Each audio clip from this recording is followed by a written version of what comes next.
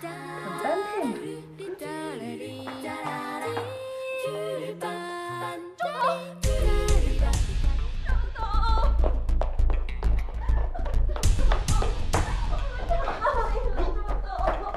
不能不管我，你一定得管我，你要陪我去医院打胎。我现在忙着呢，周彤，他是谁啊？不是诺诺，你听我说啊，哎，咱们俩都这个岁数了啊，你也应该能理解，这男人吧，他结婚之前都想疯狂一把，也算是告别单身的一种仪式。那你的意思就是说，我也可以搞一个仪式，疯狂一下喽？可以呀，这很正常，人生嘛。周彤，我要重新考虑我们结婚的事儿。我就说嘛，咱俩太早做了结这个婚。我以前也说过，我这个人压根儿就不适合结婚。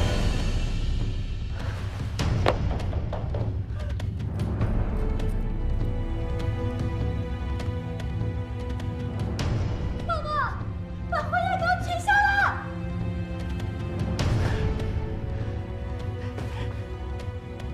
不是诺诺。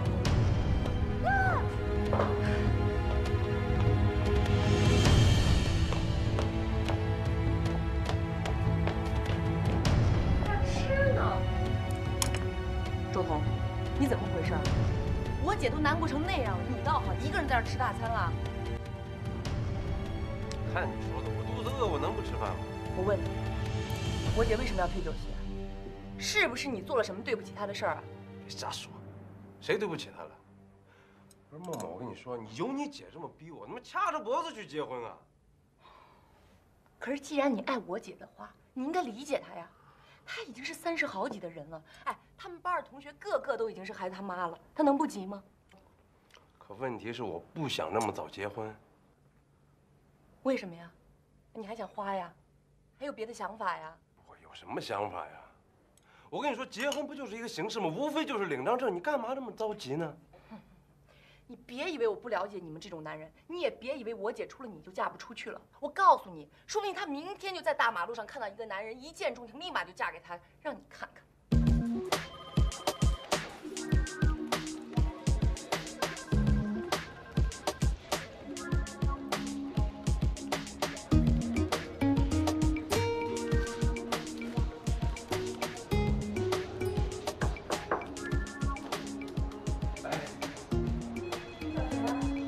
你好，那个，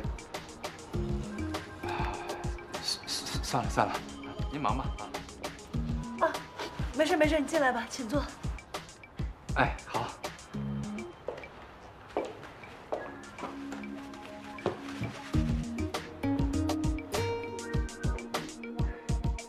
哎，好，谢谢。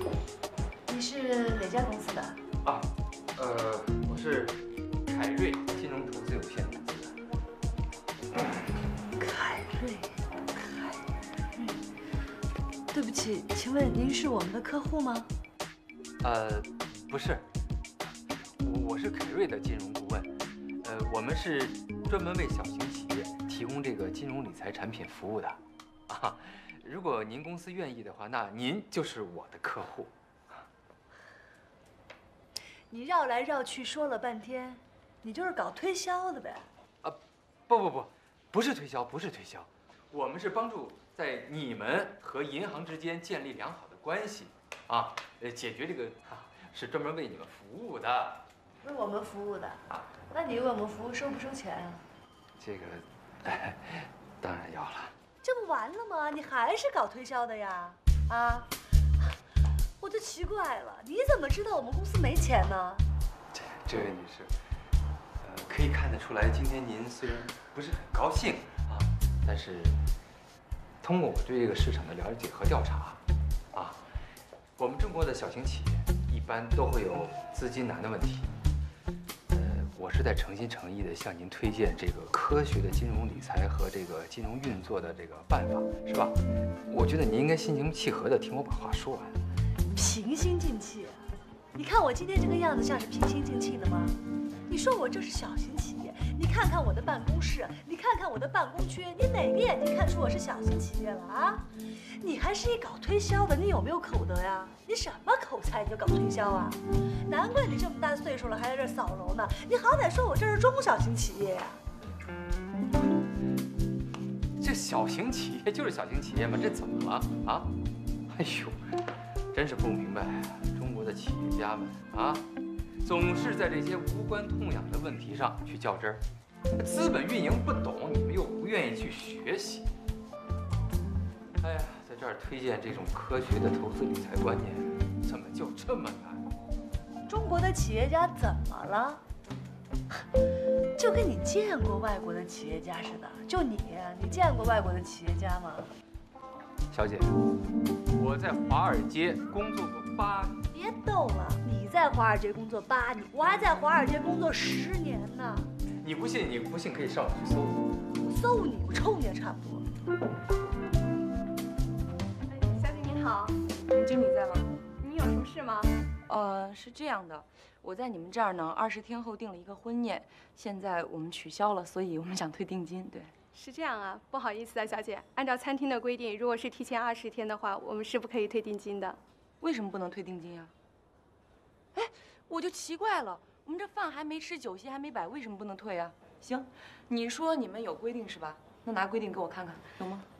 小姐，对不起啊，您听我给您解释解释。对于婚礼酒席的预定，如果提前60天是可以全部退定金的，提前30天可以退50%。那现在离我们的预定日期只有20天了，我们也是要为此承受损失的呀。所以有什么损失啊？你们到了那天照常营业做生意不就行了吗？哎，差我一个吗？你这不是诚心的吗？说不定那天我们不摆酒席，你们挣的更多呢，你说是不是？要不这样吧，小姐，您先坐一下，我请我们的老板来处理您的投诉，您看行吗？那也行，我等着呢。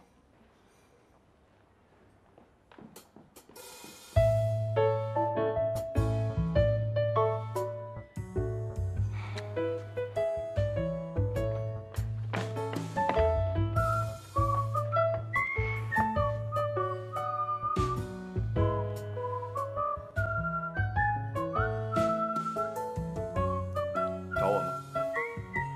哦，不好意思，那个借您座位坐一下，我等个人。这跟撒泼耍赖有什么区别呀？啊？还跟我聊什么资本运作？是我们比不了国外的企业家，所以我们受欺负呀。你知道吗？国外的企业家他们强势话语权，剥夺了我们多少利益呀？还国外的企业家，中国的企业家。我们要是按照国外企业家的游戏规则出牌，我们照样得不到尊重。哎，我就奇怪了，你作为一个中国人，你看不起中国的企业家，你看不起自己的同胞，你想干什么呀？那你回中国来干什么？你去美国呀？你别回来啊，继续做华尔街的精英啊！啊，你长他人志气，灭自己威风。我作为一个中国人，我都看不起你，我就看不上你这种假洋鬼子。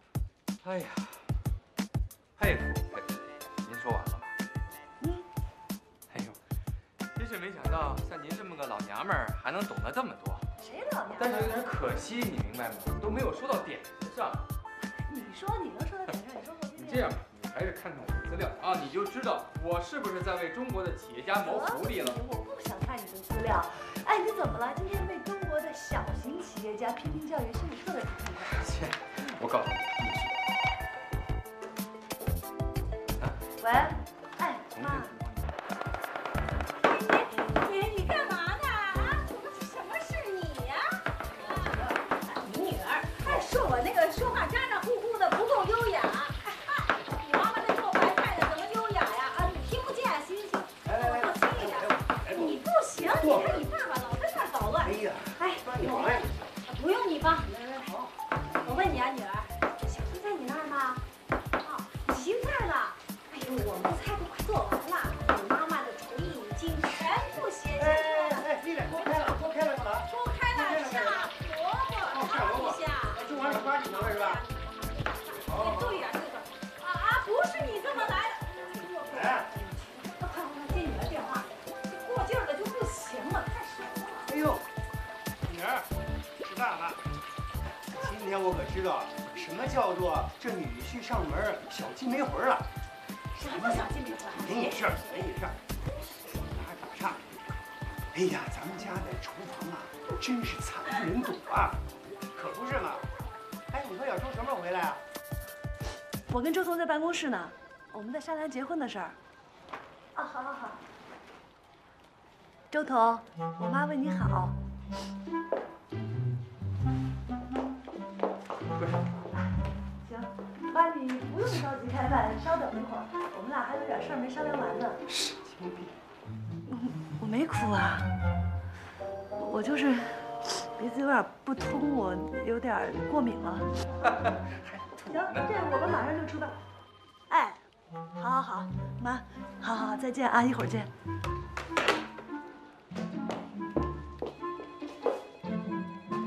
哎，刚才笑什么呢？很好笑吗？有什么好笑的？没什么。那你忙吧啊！哎，我知道像你们这个岁数年纪的女人啊，没有什么比终身大事更重要的了啊！我先走了。你站着，你别走。哎。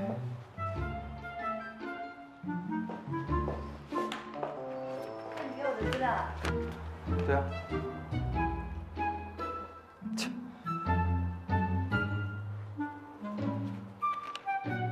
你的西装什么牌子？阿玛尼。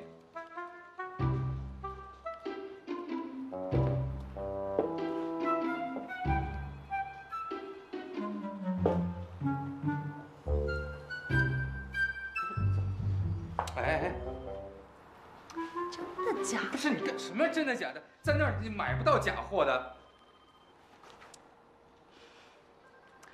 看你吧，还算一表人才。行，这个资料我可以看，但是你得帮我一个忙，今天晚上跟我回家。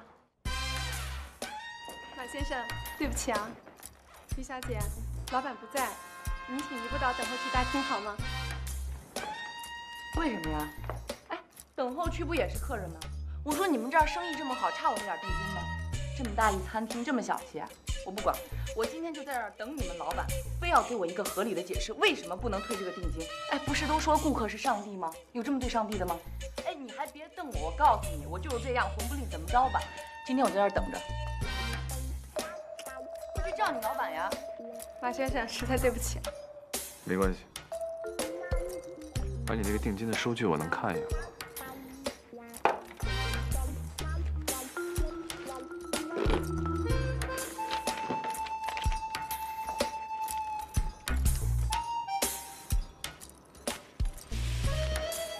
这个你们确实应该退给他，因为定金跟定金可是两个概念。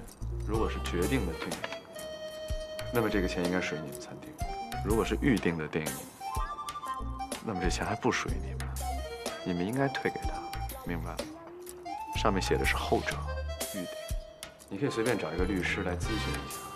当然，如果你要觉得为了这5000块钱有这个必要的话。当然，还有一种很缓和的方式来解决，就是今天我这个单不用走卡，你把钱退给他，你算一下，不损失吧？谢谢。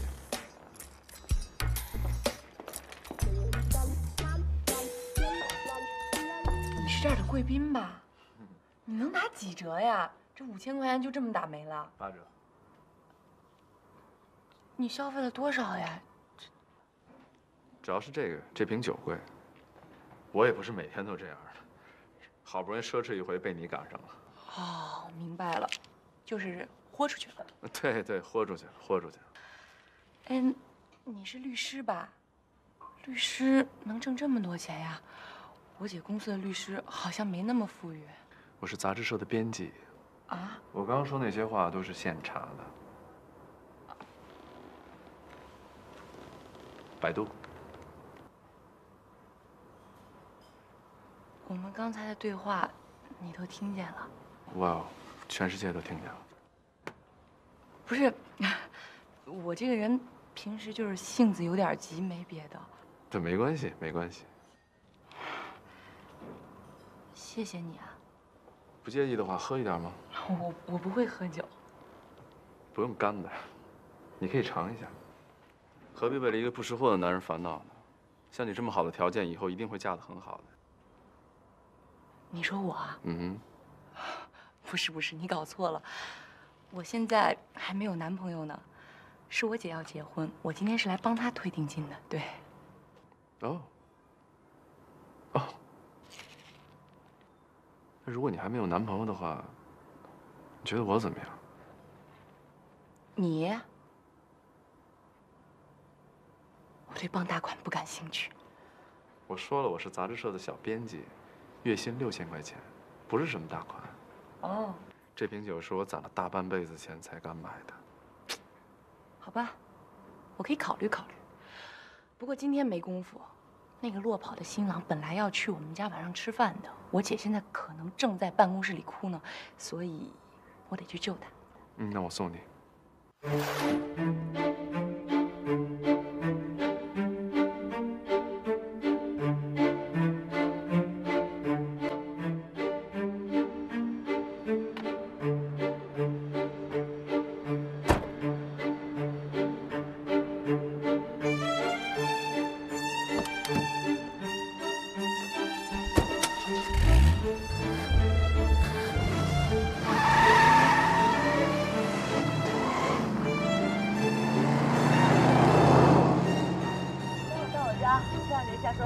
记住，周彤是我男朋友，你就是周彤。哎，不是，我说你们两个都快结婚了，你爸妈就没见过这个周彤？他就是一骗子，他不敢见我爸妈。你问这干什么？我了解一下人物背景嘛。哎，要说骗子，其实我觉得我今天才像骗子。为了一单生意，都不要脸了。要早这么不要脸，就不至于混成现在这样。哎，我说你。挺漂亮一大姑娘，你怎么说话呢？我这样怎么了？我委屈你了？你做我男朋友，我当然委屈了。你要是早点委屈自己，也不至于混成今天这样。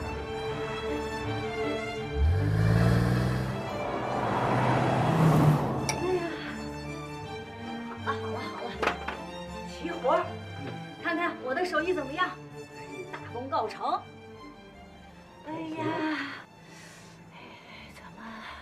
怎么我有点紧张？你看我说话的气儿都提到这儿来了。瞧你点出息，丈母娘见女婿，紧张的应该是女婿啊。哎呀，你说我能不紧张吗？你说周彤要是一表人才还好，那万一是个歪瓜裂枣，我怎么办啊？我到时候该说什么呀？我是表现出来呢，还是假装高兴？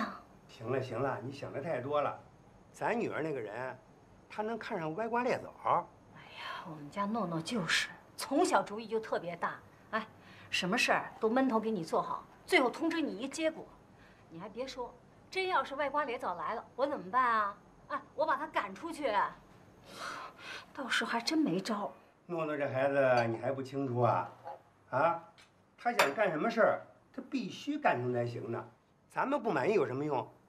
这要在旧社会，他都敢私奔。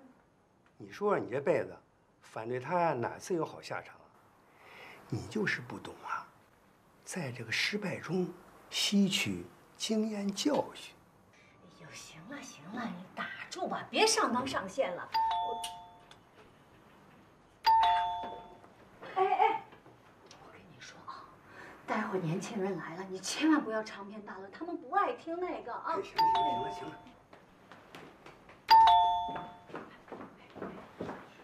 来啦！你好，爸妈，你们回来了。进来呀！干嘛呀？这是周彤。伯父，伯母，让你们二位久等了。哦，没有久等，都是自己人，请随意进来吧。进去吧，走吧，来。进来。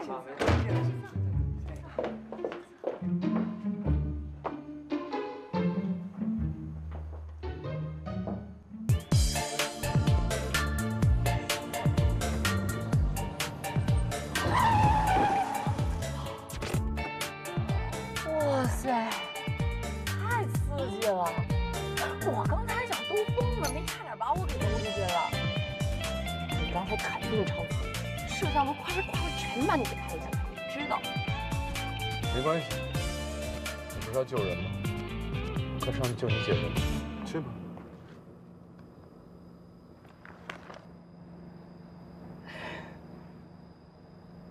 我舍不得下车。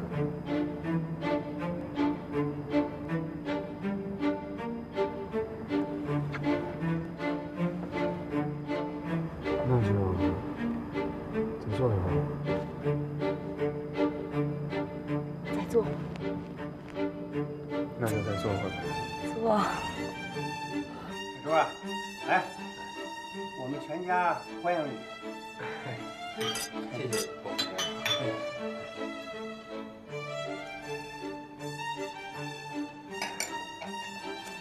随意吧。哎，来吃菜，来。来，小周来，来，拿盘子给我。哦。吃鱼啊，这个鱼超新鲜。哎呀，谢谢你。哇，没错，这不是没指望人家的呀。不是，这不是那个什么，这不是伯母看你咱俩回来今天高兴吗？再说了，那个这伯母家的菜比我自己家的要香。呀，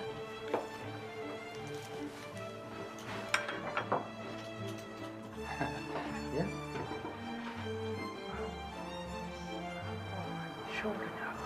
哎，不是，你叫什么呀？诺言的诺。哦。给我张纸。哎，诺诺，帮我盛碗饭。自己盛啊。那这样吧，我来。哎，别，我来盛，不，我来盛。不要。你看这诺诺这孩子。不用，诺诺。他是不是平时总欺负你啊？没有。诺诺，不带这样的啊。来，碗给我。来，麻烦你了。不麻烦，盛个饭。哎，诺诺，今天你眼睛怎么了？怎么那么红啊？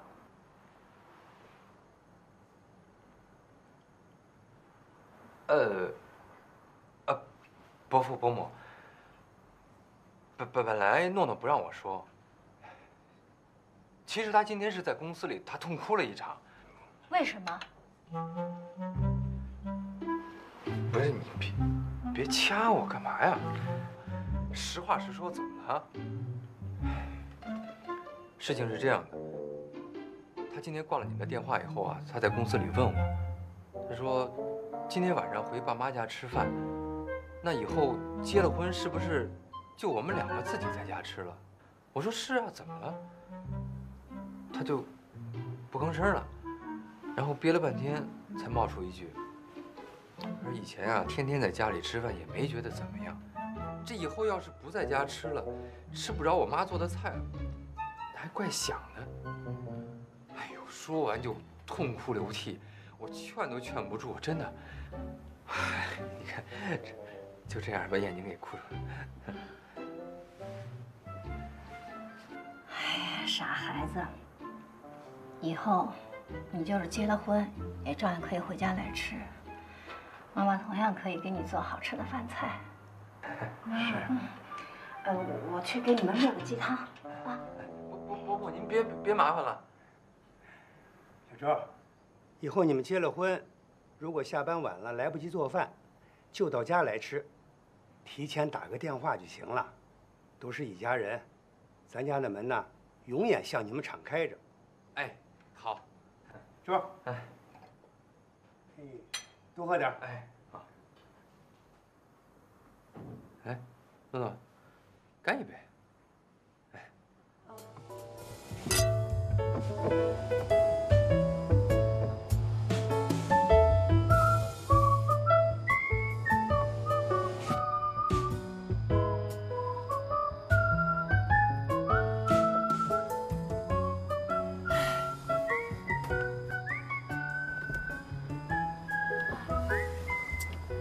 嫁个有钱的老公，表面上看上去是挺风光的，可是背后满肚子苦水。说多了都是眼泪啊。这个不用担心，因为我没钱。谁说我要嫁给有钱人了？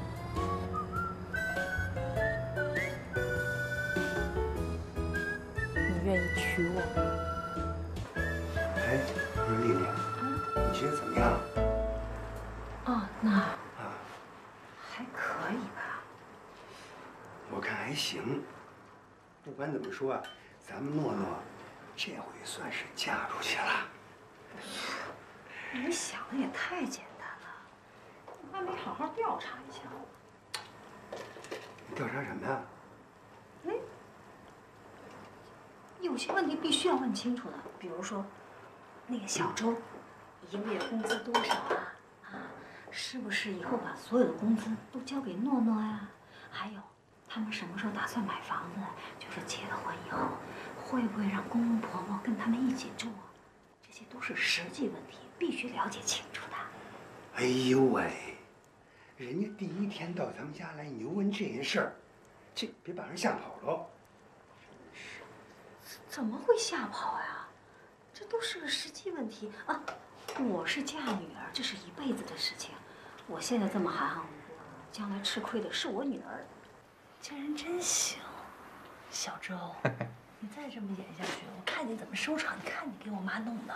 哎哎，咱可说好了啊，我只管今天晚上怎么收场，那是你的活儿。小点声。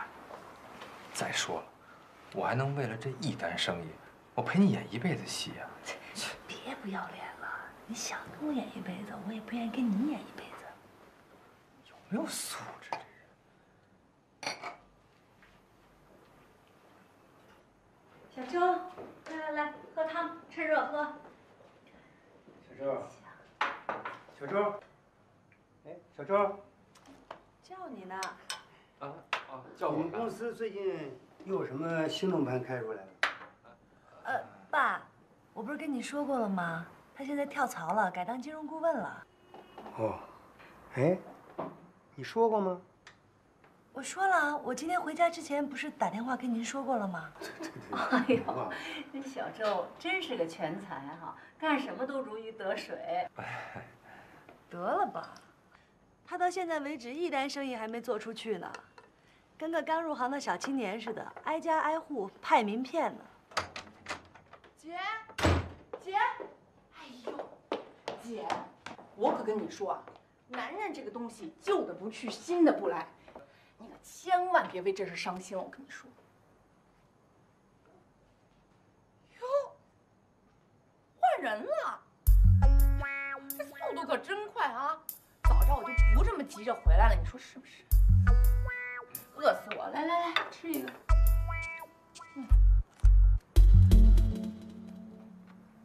姐，你也不介绍一下，新姐夫叫什么名儿啊？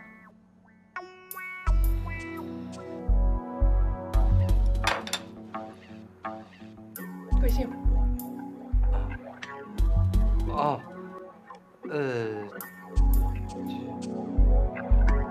免贵，姓杜，杜小昂。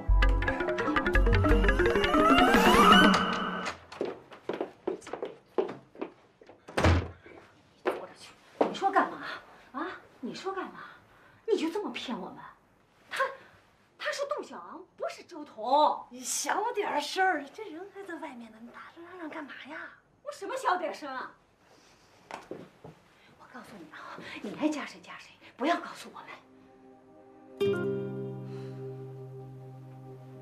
妈，对不起还不行吗？我这不是怕你失望吗？你已经让我失望了，我天天盼呐盼呐，盼着你把周彤带来，让我们见上一面。这可倒好，事到临头了，你们也快结婚了，你却带来个冒牌货，这对我们来说不是个悲剧吗？你说周彤要来，我为了迎接他，我忙前忙后的，又洗又做的，你说这为了什么呀？啊，我这累死累活为了什么？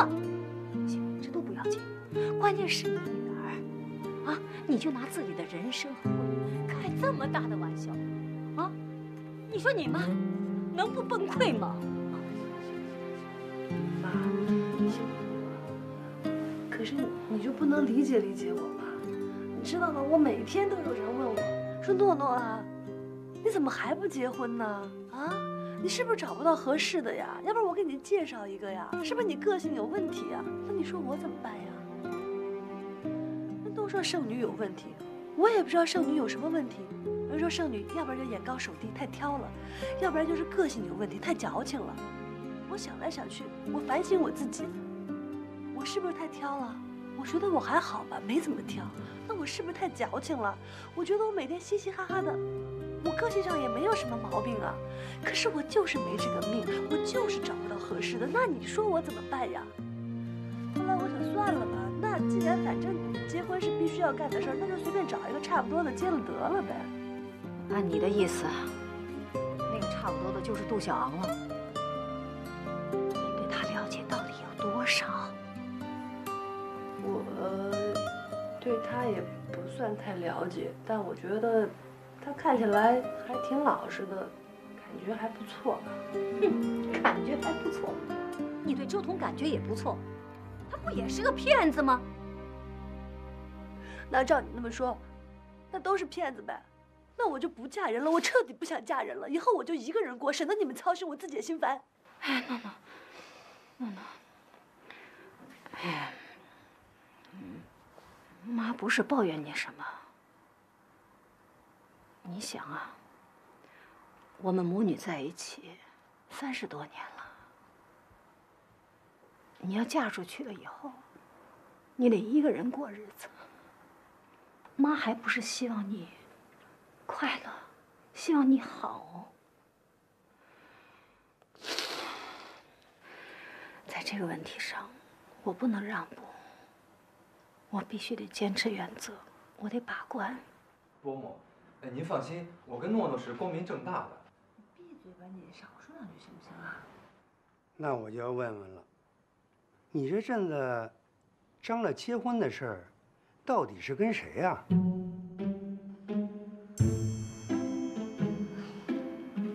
跟他。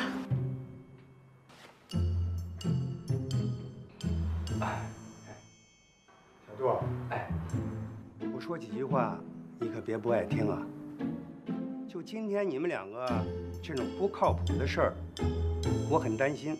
我是诺诺的父亲，有些事儿我要问一问。你对这婚姻的事儿想清楚了吗？你有长远的打算吗？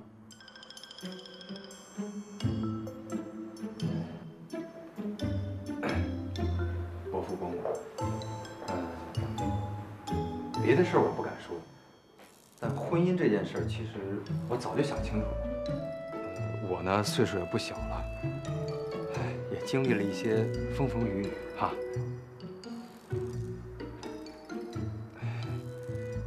那个，我对什么事业呀、金钱呀、地位啊，我都不在乎这些。我最想要的其实就是一个美满的家庭，一个好的妻子，再生一个孩子，这些就足够了。我下半辈子的所有时间，就要用来让我的妻子开心，让家人开心。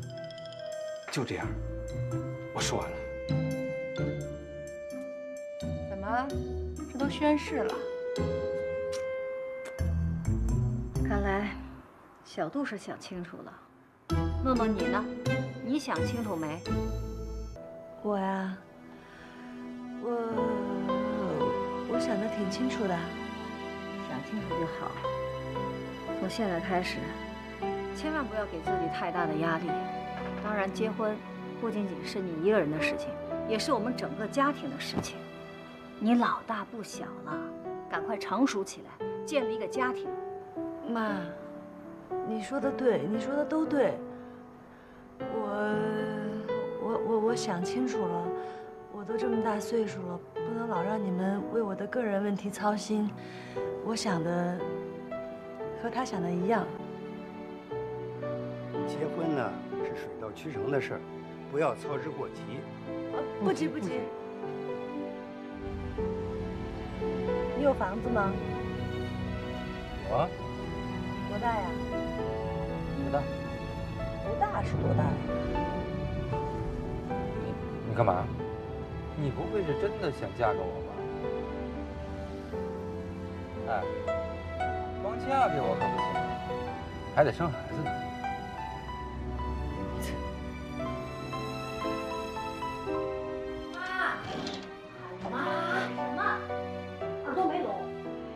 我姐跟杜小阳都出去了，你还想什么呢？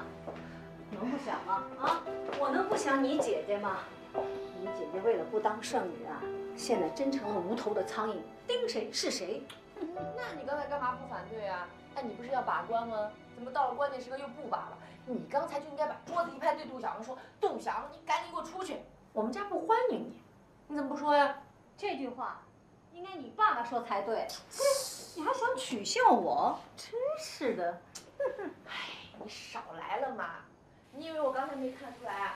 你态度特别模糊，说明什么？说明你也想尽快把我姐嫁出去，不是吗？说实在的，我能不想吗？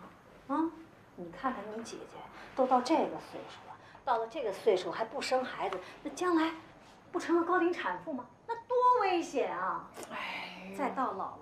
再没个家庭，哎呦，这女人的一生凄凄惨惨的，你说她这后半生，这不是不完整了吗？哎呦妈，你想太多了，这不是还没结呢吗？啊！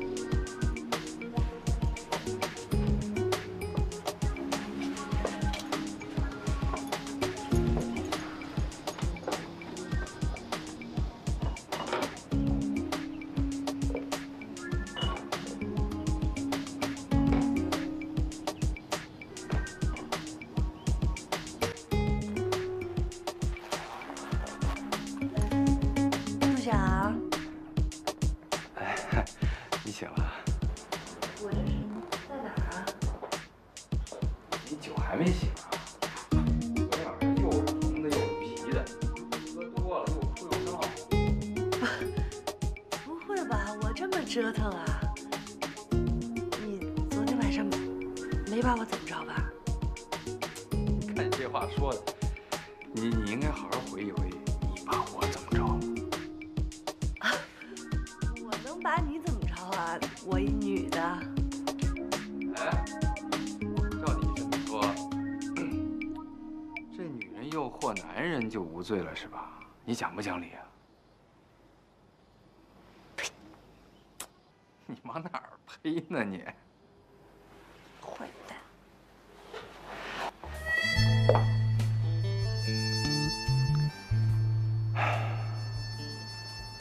诺诺，我们结婚吧。我这么说可能有点突然，但是从你进我们家门那一刻起，我就真的觉得这个家里边需要一个女人，真的。这家里要是没个女人呢，就不像个家。你说呢？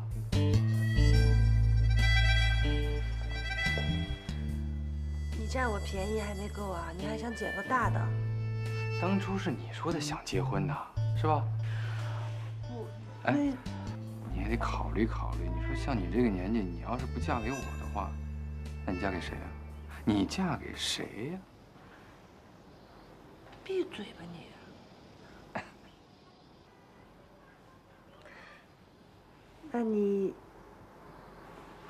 那你告诉我，你喜欢我什么呀？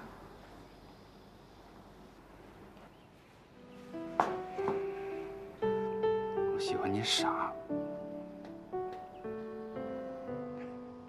傻女人。我傻吗？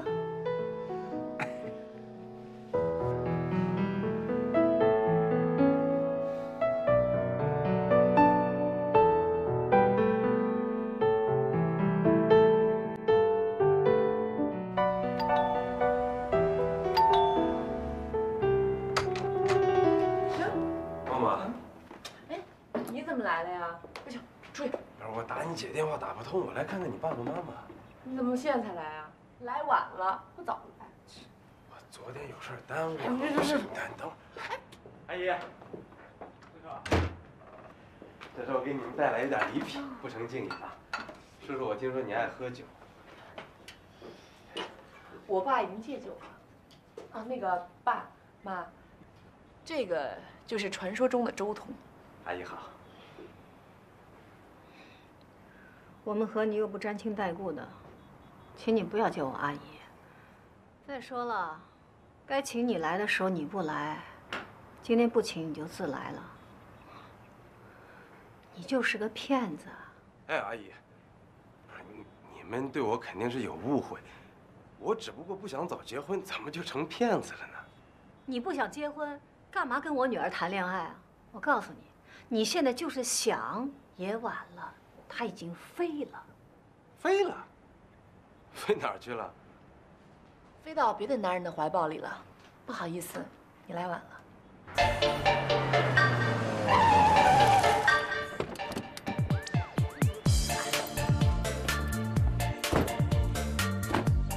哇塞，这就是快哈！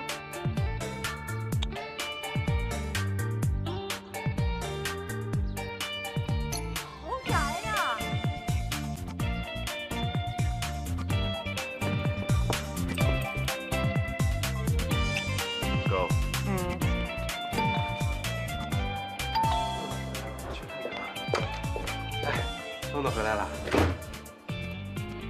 你到我们家来干嘛来了？不是，我打你电话一直打不通，我一着急就直接过来了。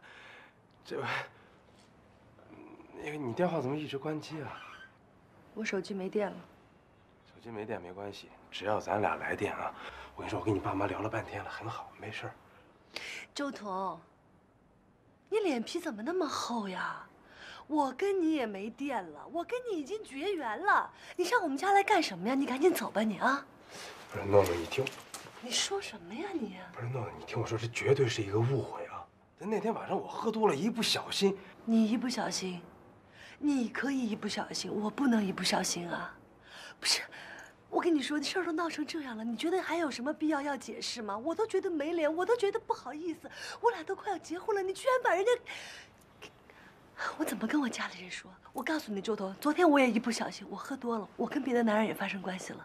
你别闹了，你走吧。不是女儿已经好了，你赶紧。不是诺诺，你别闹，你听我说。我不想听你说了，我爱你啊！你爱什么呀？你走，走，走，滚！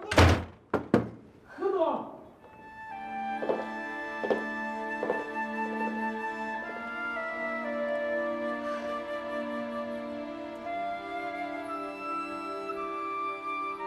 妈，以后周彤要是再来我们家的话，你别让他进门。太可笑了！有什么可笑的？你说有什么可笑的呀？啊？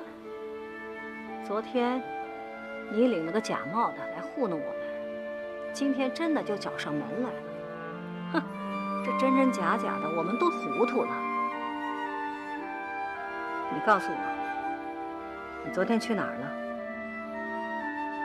昨天你这一晚上去哪儿了？你是不是跟杜小昂在一起啊？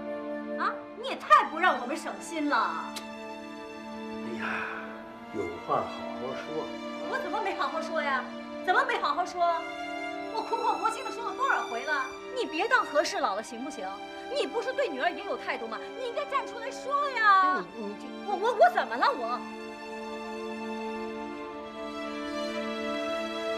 诺诺，你要再这么下去，我我就带你去征婚，免得你一通瞎找，净找那些不靠谱的。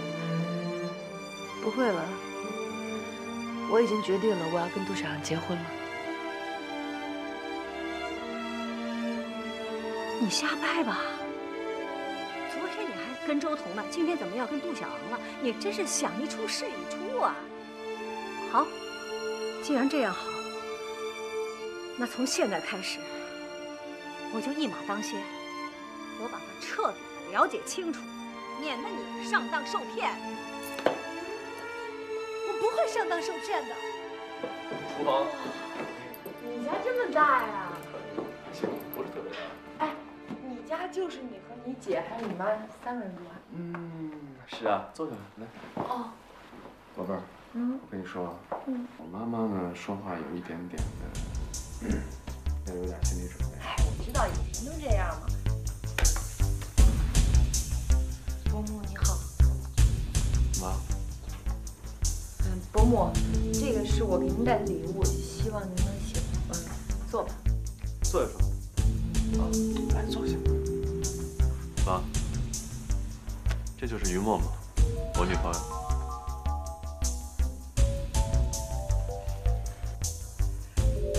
你喜欢儿子什么？啊？妈妈。怎么了？我不能问吗？哦，伯母，是您儿子追的我。我来替你回答吧。你喜欢我儿子的钱。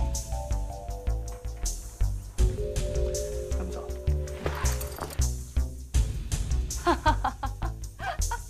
好了好了，回来吧。我妈开玩笑的。你是沫沫吧？吓着你了？怎么这么不禁斗啊？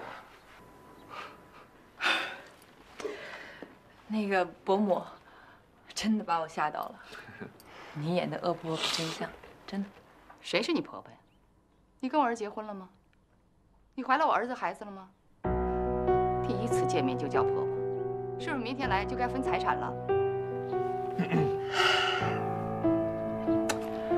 伯母，可能您儿子以前认识的女孩子都是一些死乞白咧、哭着喊着想要嫁给他、给他生孩子的，可是我不是。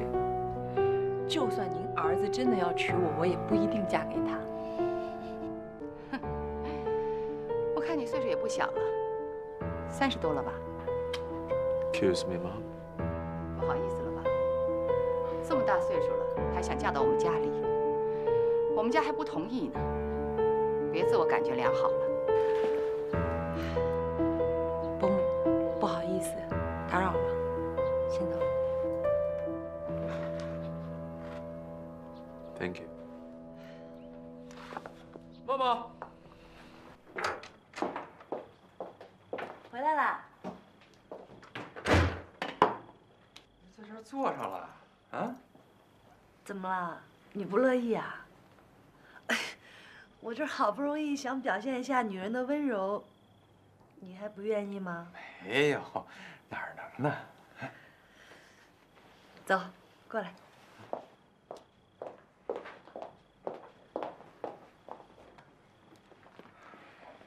我给你买了一套西装，到时候穿着这套衣服去见我爸妈。啊？来试试看。这要是不合适的话，我们还可以拿去换。不是，上次不是都见过了你爸妈了吗？上次见面你不觉得太荒唐了，太不正式了吗？这次你要正式的去见我爸妈，还得帅的嘛。见了我爸妈要表现好一点，该说什么你心里应该有数吧？啊。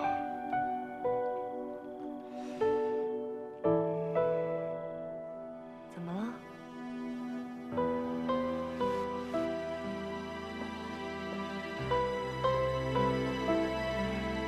妈妈，有件事我必须得告诉你，不然的话，我这心里不踏实。你到底想说什么呀？你千万别吓我啊！不会是跟女人有关吧？就算是吧。那你最好先别说。只要你现在是清白的、自由的，是没有别的女人纠缠的，你过去的事儿我不想知道。为什么？你想啊，咱俩岁数都不小了，都生到现在了，谁没有一点过去啊？我不想知道你太多的过去，要不然，咱俩日后吵架就有内容了。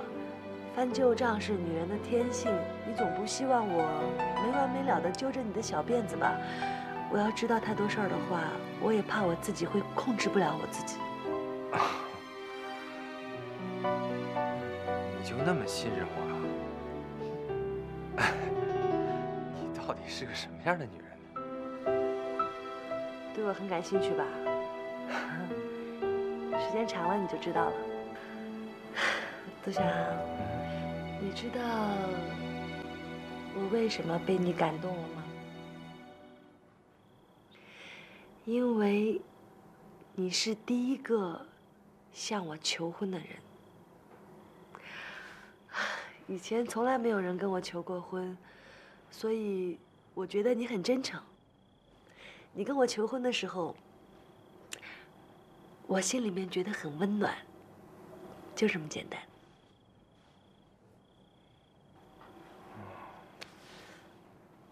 你真的可以娶我吗？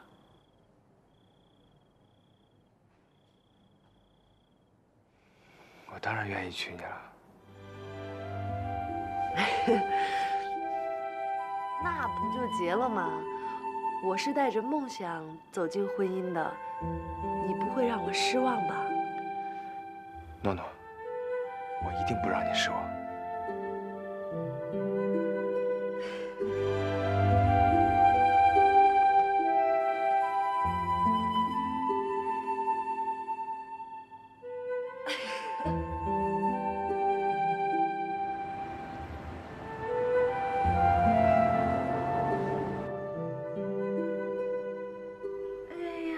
杜小昂还真是不错呀，到底是海归啊！你看气质、谈吐不同凡响，一表人才。哎呦，你变得真快啊！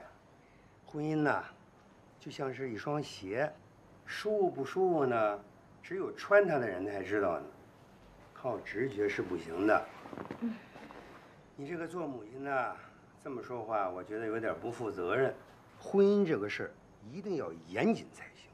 行了行了行了，哎，我说你女儿结婚，你就不高兴啊？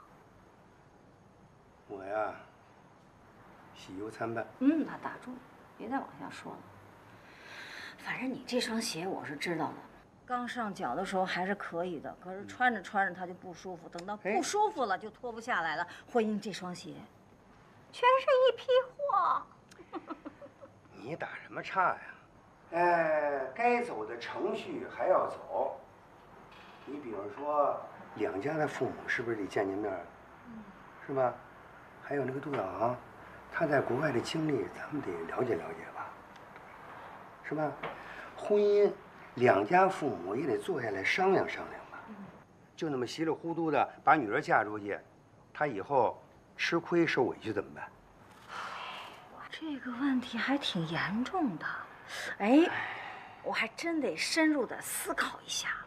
我看呐，好多事情得提到日程上来了，我得去列个计划啊。我去计划计划。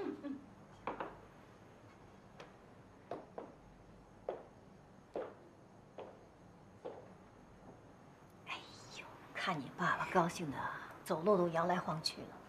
又要登上历史的舞台了。可是话又说回来了，人生能有几件事，真的让人真正高兴的？周彤的事儿，对不起啊。只要你自己别受委屈就行。诺诺，杜小昂这个人。是不是没钱呢？他对你好吗？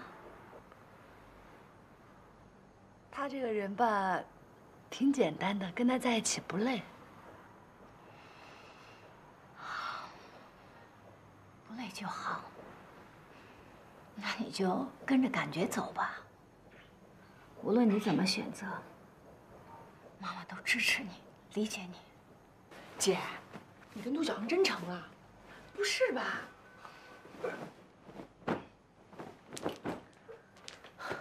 别大惊小怪的，行吗？什么真成了，还是个未知数呢。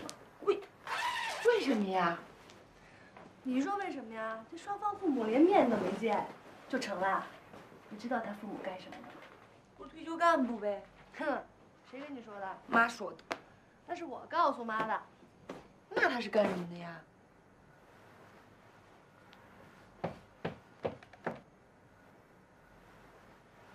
这是什么呀？修地球的。修地球什么呀？农民。真的呀？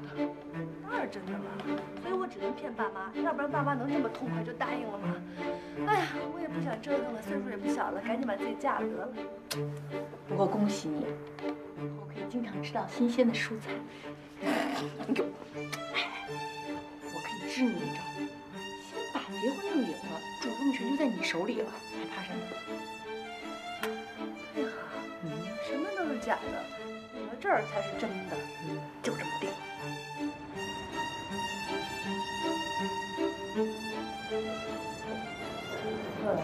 哎，什么时候搬过来住啊？啊？搬哪儿去啊？不是，你不跟我一起住啊？不会吧？着什么急呀？不是，我现在工作这么忙，去你那儿我休息不好。你这个人也不怎么着调，刚才去你家你还过来喝酒。我现在不一样，咱们已经结婚了，是不是？你是我的妻子了，你就应该履行一个作为妻子的义务，对吧？咱们两个不住在一起，你说不住在一起，那怎么给我生孩子啊？谁说要给你生孩子了？那不生孩子结什么婚呢？再说了，你都多大年纪了啊？你再不生的话，你还能生吗你？你怎么说话呢？你要5分钟前跟我说这话，这婚我就不跟你结了。有你这么跟新媳妇说话的吗？我才33岁，我怎么不能生孩子呀？你是怕你自己岁数大了，将来生不了了吧？你是不是快不行了呀？对，你还真别刺激我，告诉你，你别一不小心我让你怀上10个8个的。哎，还得先找个机会给我爸妈说一声呢。干嘛老看着我呀？我喜欢你。马先生，餐后甜点为您选的是勃朗尼，谢谢。这位女士的是提拉米苏，两位请慢用。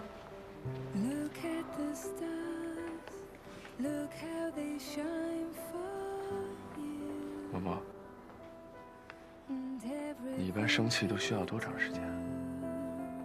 我哄了你半天了。你刚才听见他说什么了吗？他说这位女士，他明知道我姓于，他什么意思呀？我刚才看见他看了我老半天，我就知道，他肯定认为我放了你这个大款了。会不会是你太敏感了？那没关系，你要不喜欢这家餐厅，我们以后可以不来了。我们是很光明磊落的谈恋爱，并不是偷偷摸摸的做坏事儿。OK？ 我也不知道，自从咱俩好了之后，我总觉得别人在背后议论我。每次从你车上下来，每次从高级餐厅走出来，每次去逛街购物、去打高尔夫球，我总觉得别人在背后议论我，看着我，我都快受不了了。我。别人怎么看很重要，重要的是你怎么想，我怎么想。我跟你在一起是因为我很喜欢你，我想跟你组建一个家庭，过正常的夫妻生活。而我并没有用钱来完成这个目的，相反，我没有钱。我一开始就告诉你了，我月薪只有6000块钱。